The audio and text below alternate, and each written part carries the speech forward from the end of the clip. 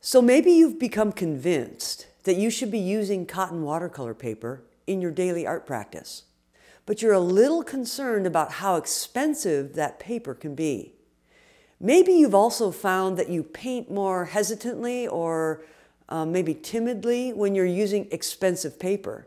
That thought keeps coming through your head, this paper is so expensive, I don't want to make a mistake.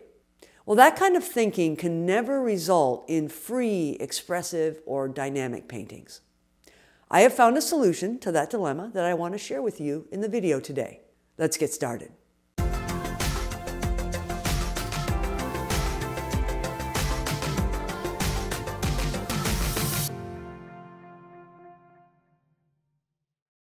Welcome to my studio. My name is Kris. This channel is all about tips, tools, and tutorials for growing in watercolor. If you've found that the cost of your watercolor supplies, especially the paper, is creating a barrier to your uninhibited painting, then I want to offer a simple solution. Use a student-grade paper that is 100% cotton. If you watch my free online course, Getting Started in Watercolor, you know that I believe you should paint on 100% cotton paper. Cotton paper has a bunch of qualities that make it superior to cellulose paper for watercolor artists of all levels.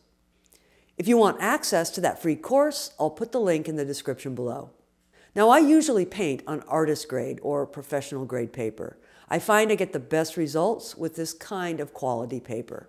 But I also do a lot of value studies, practice paintings, warm-up exercises, or other paintings where I don't necessarily want to use my best paper.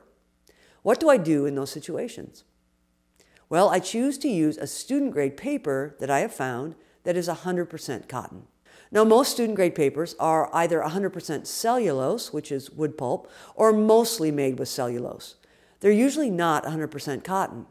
So while they're a more affordable option, they can't give you the same experience as 100% cotton paper. A few years ago, I discovered Baohong Watercolor Paper.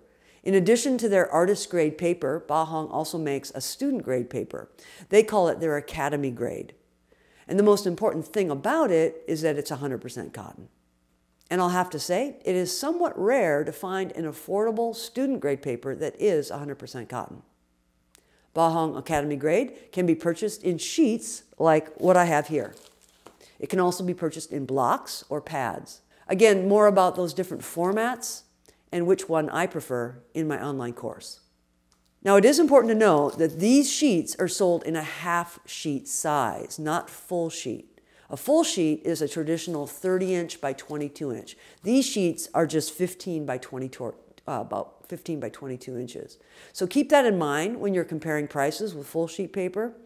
However, I find that this half sheet is a perfect size. I can cut them down to a quarter size here, as you see here, or even smaller size. The paper comes in all three textures: hot press, which they call fine grain, or cold press, which they call medium grain, and rough grain, which they call rough. When I compare the Academy grade to the Baohong Artist grade, I can hardly feel a difference.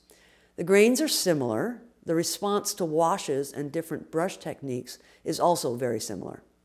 So, if you're looking for a way to stretch your watercolor budget and you're looking for an affordable 100% cotton paper, student grade paper, I'm not sure you could find a better choice than this Baohong student grade. I have found the paper available on a variety of online stores: Amazon.com, JacksonArt.com, KDSArtStore.com, which is out of India, AliExpress, which is out of China, Opus Art Supplies in Canada. I can even find it on eBay and Etsy. You'll find it all over the place online. I purchased my paper from Amazon, and I can vouch for their prices and their customer service. However, if Amazon doesn't work for you, or if you're in another part of the world, I encourage you to find a reputable source where you are. You might also want to check with your local art store and see if they can get it for you. So that's it. My recommendation for a quality 100% cotton paper that won't break your budget.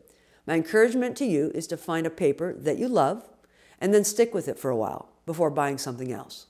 A change in the paper can really affect the results that we get in our paintings. And it's wise, with watercolor especially, to control the variables as much as possible. One more thing, I've mentioned my free online course, Getting Started in Watercolor.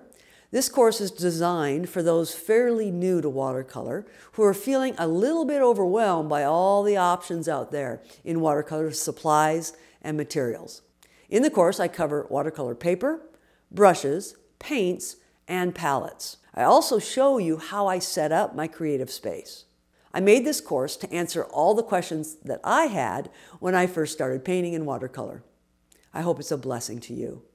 Please check it out on my website, studio.krisdebruine.com, and I'll also leave that link in the description below. Well, I need to bring this video to an end. I need to gather up all my supplies and start painting. I hope you can do the same today. Have a great day, and I'll see you in the next video.